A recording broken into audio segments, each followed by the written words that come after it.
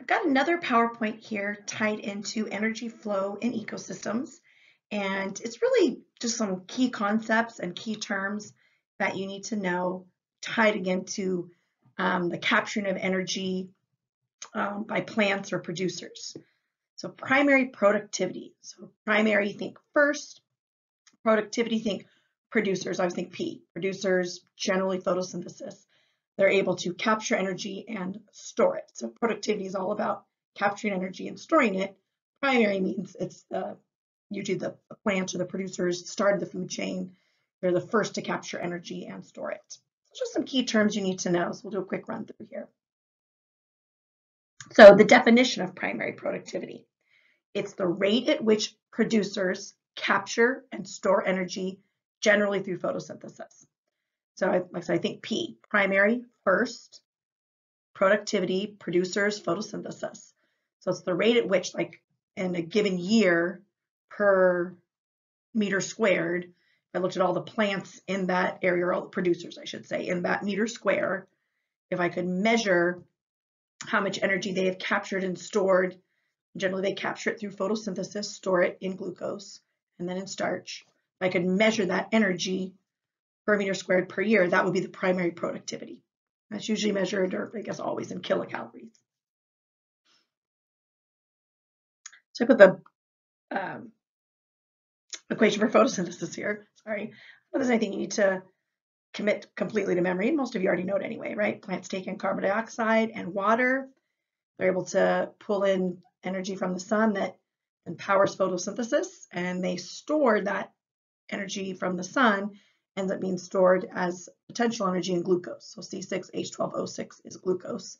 And then there's a release of some oxygen. So the rate at which they're doing photosynthesis and then storing that energy in glucose, which we can measure the energy stored in glucose, that's primary productivity. Just a basic picture here to remind you of photosynthesis.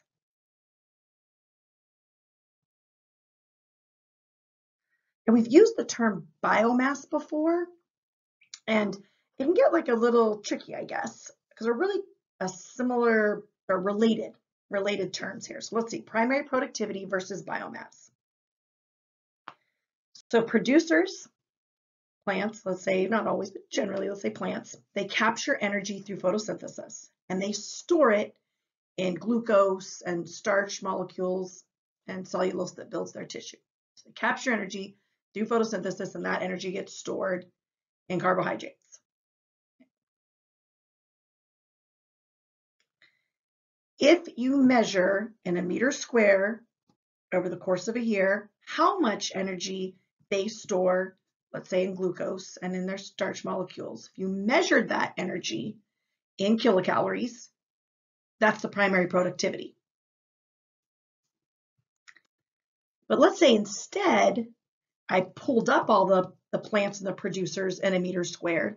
I took it to the lab and I dried it out. I got rid of all the water. So all that's left are the starch molecules, are the glucose molecules, and I put it on a scale. That would be biomass. It's the mass of the molecules that make up the living thing, and we measured in grams.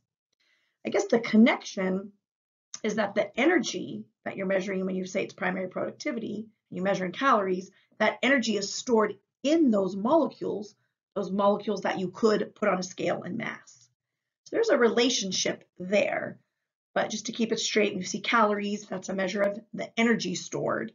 When you see grams, that's the mass of the molecules that are actually, like physically, I guess, storing that energy. I don't know if it's physically, but go. So there's a connection there. So what do producers do with the glucose? Right? So they capture energy, they store it in glucose. What are they going to do with that? They use it, right? They store it in glucose, and then let's say a plant needs to produce flowers, or maybe something in the cell needs to happen. Well, bust apart that glucose is through something called cellular respiration. It's able then to use that energy to do some work. In the process, some of it is lost as heat. And that's important because the primary consumers and secondary consumers can't eat heat. So that energy, in a sense, is lost to the food chain. It's not lost completely. It's not destroyed, right? It's lost. They also store it. They use some of the energy they capture, they store it in glucose, and then that glucose can hook together in chains of glucose to make cellulose, to make starch. It builds their tissue, and then it's also available for future use. This is what the herbivores can obtain. If the herbivores eat the plants, that's what they're getting.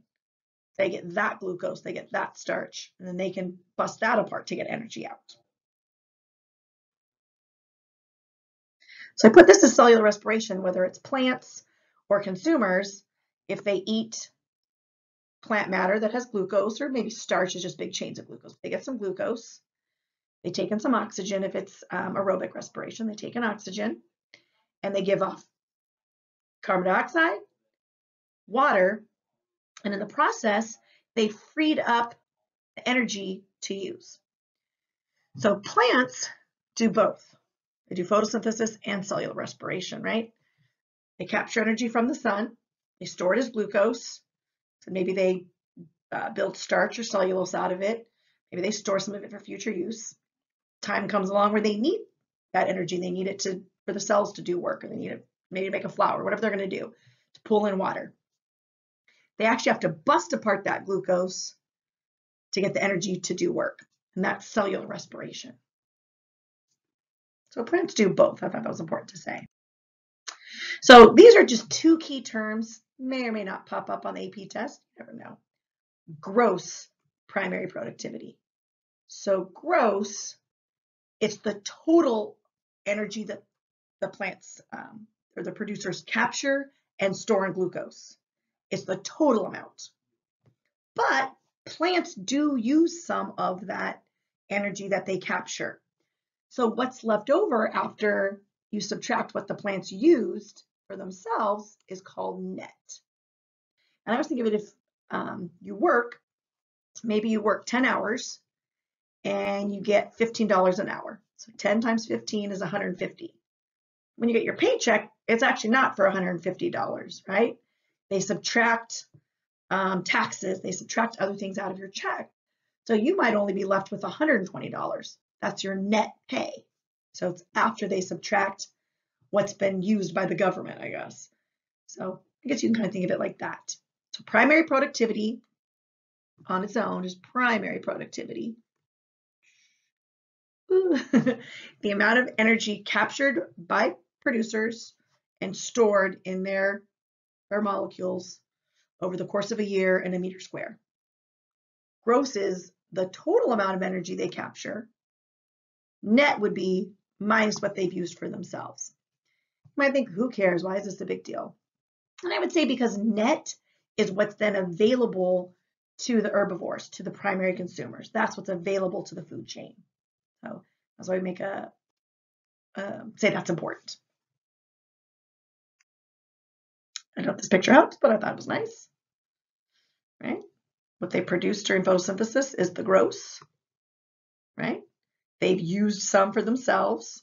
So this is no longer stored in the plant because they have used it and a bunch of it was lost as heat.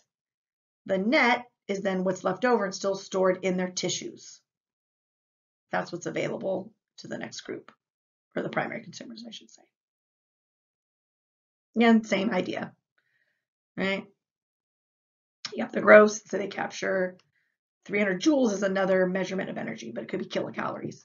They capture that much energy. They use some of it.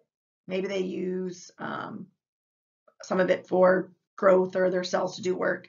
And when you convert the potential energy stored in glucose to the kinetic energy to make your cells do what they got to do, some is lost as heat. So they lose some as heat. It's only a certain amount or a fraction of what's been captured is actually stored in the plants. So they captured 300 joules, they lost 100 joules as heat, so they're only left with 200 joules stored in their glucose and their starch. That's what's available to the caterpillar.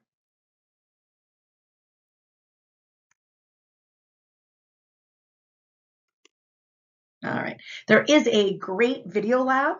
I linked it in the Unit 1 playlist. It's by Christy, I guess I would say Schertz, I hope I'm saying it right. You can search YouTube for it, but I linked it again in the playlist. So watch it. She does a lab about this productivity. We watched it in class. She does a great job. So it's in the Unit 1 playlist. So check that out. You could also check out Bozeman, AP Environmental Science Bozeman. It's video 8. I linked it in the Unit 1 playlist, as well as the Khan Academy has some great stuff. So I believe I linked that as well. I'll double check if I didn't, but I'm pretty sure I linked that too. Some really great references. The last, I think, key term I had here was ecological efficiency. So we said that when plants producers, they capture over the course of a year a certain amount of energy, they capture it, they store it in their tissue, right? But they use some of that energy. And when you convert the potential energy that they captured and stored in the glucose, when they bust that glucose apart in cellular respiration to get that energy out to use it, they convert it to kinetic energy eventually. When you convert energy from one form to another, some becomes heat. Heat is not good. You can't eat it. It can't power photosynthesis. So it's kind of low quality or a waste. So that's where this word efficiency comes in. How efficient are these systems at holding on to energy? So here, pictures. But here's this example. It says, to determine the amount of energy left for the caterpillar to use, you subtract the amounts converted to heat and excreted, right? Because when you poop, there's some molecules with waste. You poop those out. You subtract those from the total amount consumed. So if a caterpillar takes in 1,000 joules or calories of energy by eating a plant, okay, and they lose 500 joules as heat when they convert the energy stored in the plant to energy to run around and do caterpillar kind of things if they run. They convert it from kinetic to potential, so they lose 500 joules as heat. And then let's say they poop out some molecules that still contain energy. They lose another 320 joules. What's actually stored in the caterpillar is 180 joules. So scientists use this term efficiency. How efficient is that? So it says 180 joules of energy is used to create organic molecules such as fats and proteins that store this energy in the caterpillar. If we mass those on a scale, that will be biomass. If we figured out the calories stored in that 180 joules, I guess we'll say, that would be the productivity of the caterpillar. So here's an example. So ecological efficiency is usually shown as a percent. On the AP test, we always assume 10% ecological efficiency when it goes from producers to primary consumer to secondary, secondary to tertiary. We always assume that 10% is stored in each successive trophic level.